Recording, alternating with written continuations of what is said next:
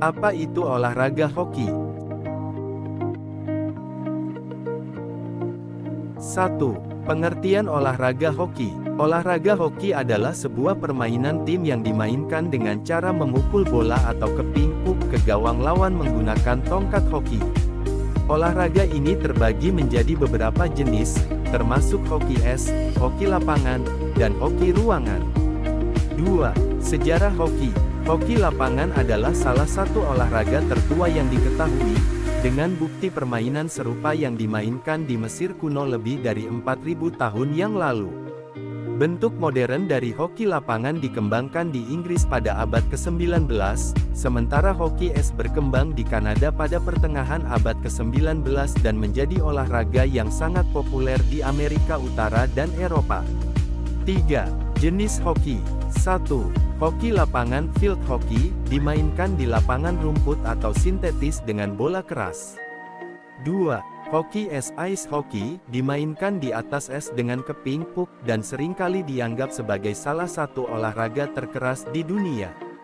3. Hoki ruangan indoor hoki, versi hoki lapangan yang dimainkan di dalam ruangan dengan aturan yang sedikit dimodifikasi. 4. Hoki roller hoki, dimainkan di permukaan keras dengan sepatu roda.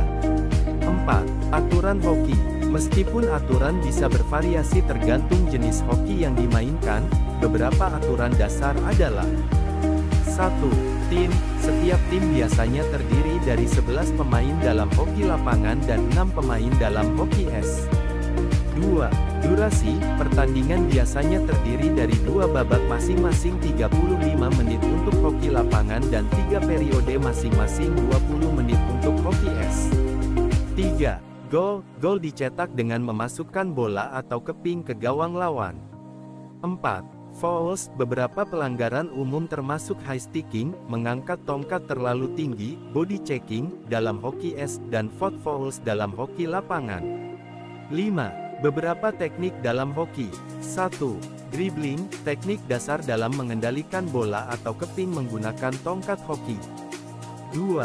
Passing, mengirim bola atau keping ke rekan setim dengan tepat dan cepat. 3.